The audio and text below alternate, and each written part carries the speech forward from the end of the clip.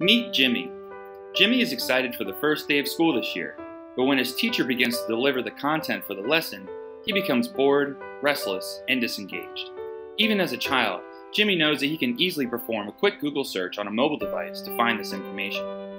Unfortunately, Jimmy's class traditionally relies on the teacher-centered direct instruction of state and national standards.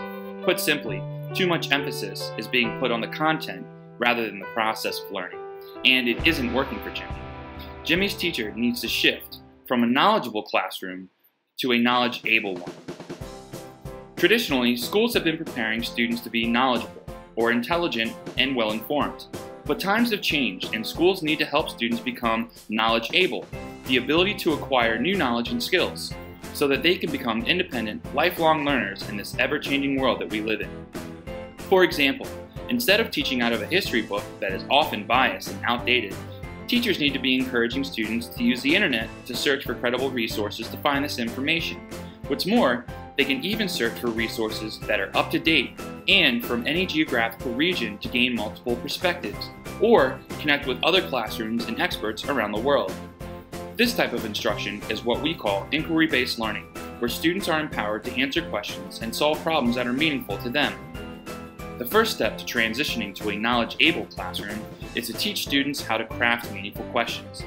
Using a prompt at the beginning of a unit, such as a statement, an image, or a short video, is a great way to ignite curiosity. Then, using the question formulation technique, students begin the process of asking questions, refining them, and then prioritizing them until they reach their driving question. The second step is to teach students how to gather information. In today's world, our job is to help our students become creative, critical thinkers who can learn how to access and use the world's information to help them solve complex problems. Therefore, students need to be able to determine the best and most credible resources to answer their questions.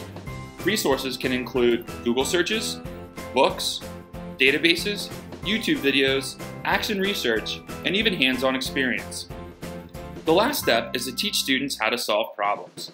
In order to get the most productivity out of our students, it is often helpful to provide them with problem-solving strategies. Some of these strategies include variations of the engineering design process in a scientific method. One of my favorite variations of the design process comes from the book Launch by John Spencer and A.J. Giuliani. However, some students might prefer not to reference these types of processes and try to use their own method when solving a problem or making a product. Regardless of their method of choice, it is important to allow students to struggle with the learning process, encourage them to troubleshoot, and praise their efforts when they persevere.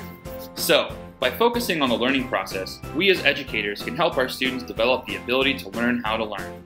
It all starts with a shift from the traditional knowledgeable model to the innovative knowledge-able model. And with this subtle shift, we can become change agents by helping Jimmys all over the world become independent, lifelong learners and creative problem solvers.